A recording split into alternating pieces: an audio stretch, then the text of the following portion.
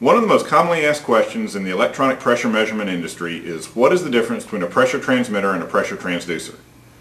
There is no clearly defined answer to this question. Some companies define a transmitter as a pressure instrument with any amplified signal such as 4 to 20 milliamps, 1 to 5 volts, or 0 to 10 volts, and a transducer as any pressure instrument with an unamplified signal like 3 millivolts per volt. Other companies define transmitters as having a current output and a transducer as having a voltage output. There are many other definitions for pressure transmitters and transducers that are commonly used. You could ask 5 different people and get 5 different answers. You could even get a different definition when asking different people within the same company.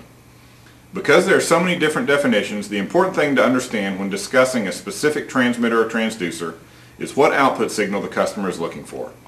Regardless of their definition, if they are looking for a unit with a 4 to 20 milliamp output and you offer a unit with a 4 to 20 milliamp output, you can call it a transmitter and they can call it a transducer, but it will still work in their application.